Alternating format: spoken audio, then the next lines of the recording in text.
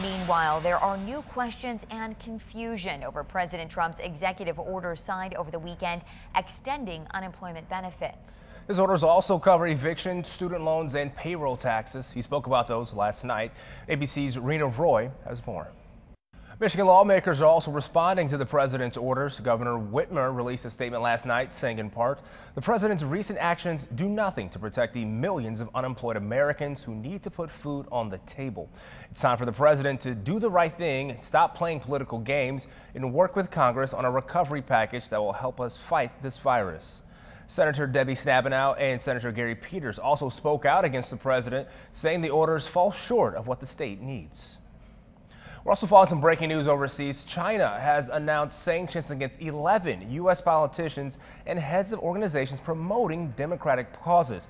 Politicians include Senators Marco Rubio and Ted Cruz. A foreign ministry spokesperson says the 11 lawmakers, quote, performed badly on issues concerning Hong Kong. The move comes as China has cracked down on opposition voices following the passing of its national security law last month. This marks the latest escalation between the United States and China. And of course, we will continue to follow the story and provide updates as soon as they become available. Switching gears now, we will talk about, of course, the growing concern about education. School leaders with one of West Michigan's largest school districts will vote on their reopening plans today. Grand Rapids Public Schools is starting the year online only for the first 9 weeks of the semester, and that starts later this month. The district said virtual learning received the highest level of support in a survey of parents and staff. The school said if and when students return to in-person classes, masks will be expected, but did not say whether there will be punishment for not wearing one. The Board of Education will vote to finalize their plan later today. Grand Rapids Police is expected to release their plans to transform policing in our city. A draft of the plan uses a neighborhood-based model to ensure all people feel safe in their community. This comes at a time of civil unrest and protests against law enforcement for policing practice that disproportionately impact people of color. Grand Rapids Police Chief Eric Payne will present the plan to the City Commission Tuesday. The police department also plans to launch an online police reform metric dashboard. The dashboard will track 6 categories: accountability, budget, community engagement, crime statistics, and criminal charge statistics, and staffing data will be collected to educate the community, offer transparency, and evaluate police services while ensuring equity. That dashboard will be launched tomorrow. Also breaking overnight, new developments on the status of college football. This morning, it appears that the major college football conferences are moving closer to either canceling or postponing the football season.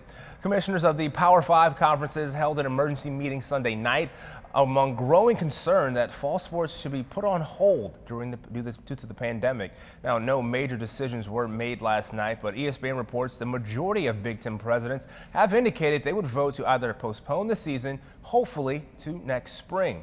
Now, this comes as a growing number of prominent college athletes took to social media to express their desire to actually play. National champion winning quarterback Trevor Lawrence from Clemson tweeted out an image with the hashtags "We are united" and "We want to play." It says players want to play and asks colleges to establish safety protocols and give players the option to opt out. Several other players across the country have joined Lawrence and the hashtag "We want to play" movement. So we want to know, what do you think? Should college football be canceled, postponed, or go on as scheduled in the fall? So head on over to 13onyourside.com/vote and let your voice be heard.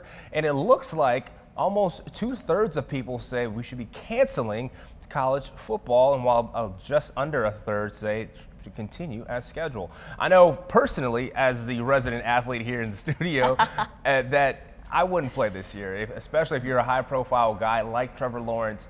The risk of playing, one, getting hurt, but the risk of getting sick can have substantial damage on your future as a professional athlete, so I wouldn't play this year. Yeah, James, I want to ask you, what do you think about the idea of postponing, maybe to the spring? Well, I was a 2-sport athlete in college, so I can see a lot of guys who play football also run track in the spring. So that could also pose a conflict with guys who are either trying to wait until the spring to play, but then you end up losing a season like, track as well. So I feel like to answer your question in a quicker manner is that you end up having essentially 2 seasons. You play in the spring, then you play again in the fall. I don't think it's worth it. Yeah, lots of people obviously watching this closely. Laura, what are your... Welcome back. The United States Postal Service says it lost $2.2 billion between the months of April and the end of June.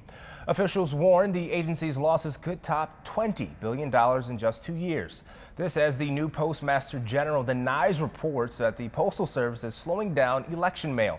He says USPS has the ability to deliver all election mail securely and on time for the November election. Even so, he warns without help from Congress, the agency's position isn't good. And of course, the upcoming election is shining a light on those issues at the Postal Service. There's expected to be a significant increase in mail-in ballots. So we're sharing 5 tips on how to do so and make sure your vote gets counted. Jacobson Heating and Cooling. Welcome back. Golf was finally able to complete its first major of the year this weekend, and the victory went to a 23-year-old playing in just his second major tournament. Collin Morikawa took the PGA Championship, highlighted by this incredible-looking tee shot as he'd hit the green on that par 4 16. Now, Morikawa sunk the putt for eagle and then went on to win by 2 strokes. And his trophy ceremony, also eventful. Take a look at this. Oh, boy. Not too shabby, but you might want to keep a closer, tighter grip on that trophy there. He also pocketed a cool $2 million for that win. Not a bad weekend at the office, if you ask me. Now, earlier we told you about major college football conferences considering postponing or even canceling the fall football season, but already know the MAC will not be playing this fall. The conference announced over the weekend it is indeed postponing all fall sports. That includes Western Michigan, Central Michigan, and as well as Eastern Michigan. Thank you, Dave. A skydiver needed some help from first responders last night in Ottawa County. Around 8:20 last night, crews were called out to an area of Grand Haven County where a skydiver was stuck in a tree. The skydiver was about 75 feet in the air, and had to be rescued by the Grand Haven Fire Department. Thankfully, no one was hurt. However, 4 people are hurt after a crash in Ottawa County over the weekend, 2 of them seriously. An 18-year-old was driving a pickup truck when deputies say he blew through a stop sign at 144th and Tyler Street. A van with 8 people inside struck the truck and both vehicles were pushed off the road. The driver of the van and 1 passenger sustained non-life-threatening injuries. The driver of the truck and his 16-year-old passenger both went to the hospital with serious injuries. In Grand Rapids, an 11 drunken driver crashed into 2 homes this past weekend. This happened around 12:30 Saturday afternoon. The homes are on Fuller Avenue near Leonard Street. That driver was arrested for operating while intoxicated. Despite that damage, no one was hurt. Yet once more. Thank you, Laura. Now, if you haven't yet, please join our 13 Food for Families campaign. That money will go to several local organizations helping feed families all across West Michigan. Details on how to donate are right there on your screen. There's also more information online at 13onyourside.com/hunger. If you can't donate today, that's all right. This campaign will be running throughout the summer.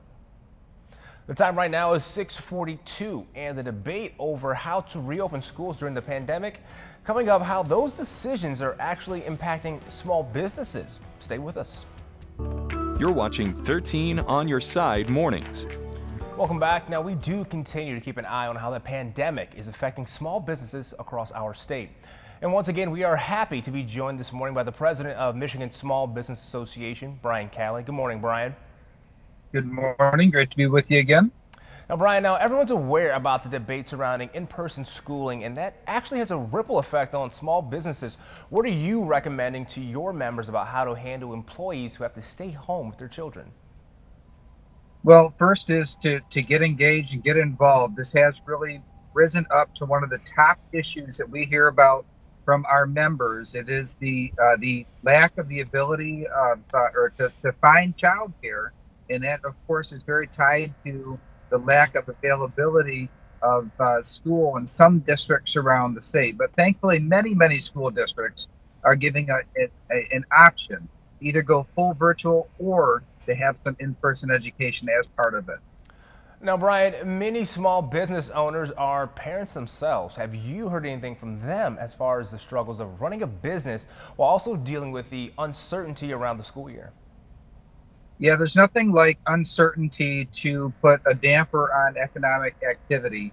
And this really is one of the main issues that business owners are facing right now for themselves, but also for their employees, in terms of having the stability and the availability of high quality childcare and education for children. So this really has gone from an issue that people were concerned about before to being one of, or maybe even the top issue facing small businesses today. Now, Brian, we've got about a minute left, and President Trump signed executive orders over the weekend. Do you see those having any substantial impact on Michigan small businesses? And are there any additional steps you're hoping the president or Congress will take? Well, we're hoping that that another round of Paycheck Protection Program funding will go to help those businesses most severely impacted. We know that there are some that are still closed down today by order of the government. They do need additional help, but we're also hopeful that that they can strike a deal with what the new unemployment insurance situation looks like. In addition to, I know there's debate around a payroll tax cut and things of that nature as well. We need stability and predictability. Brian Callady, president of Michigan Small Business Association. Brian, we thank you for your time again. Thank you so much.